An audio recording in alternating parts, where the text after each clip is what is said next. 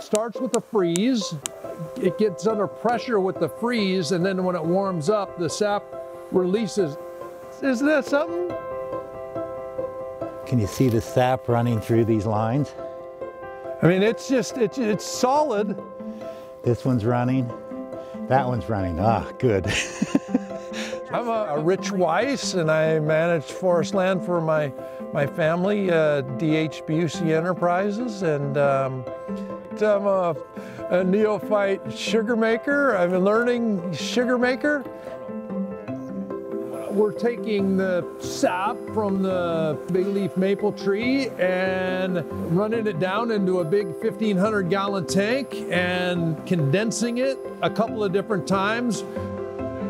We run it into the evaporator and it boils off the excess water, and then we have a meter that measures the sugar content, 12.4. And once it gets close, then we send it back down to Pack Forest where they could bottle it properly for us.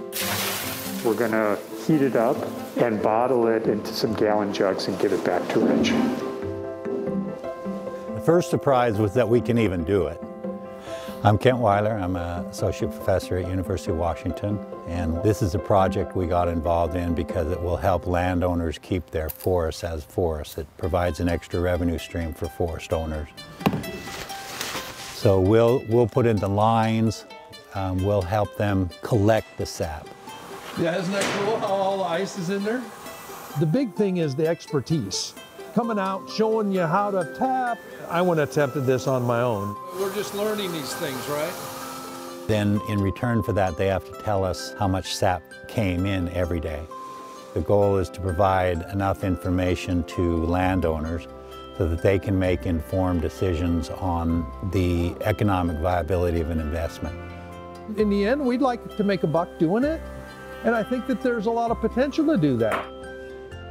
I think the flavor is one of the coolest things about bigleaf maple. It's got a little vanilla, a little caramel. I tasted it, it kind of had a buttery, like a popcorn buttery flavor to it. We've now had bigleaf produced at 6 or 7 or 8 different sites, and they all taste a little bit different. So both are delicious. They're just different in terms of their sugar profiles and their flavor profiles. I hope you film a little putting it on a pancake. People cook with it, making wine, brewing beer, cotton candy. There you go. Yeah, that's beautiful. Oh, okay. That's the, look at that.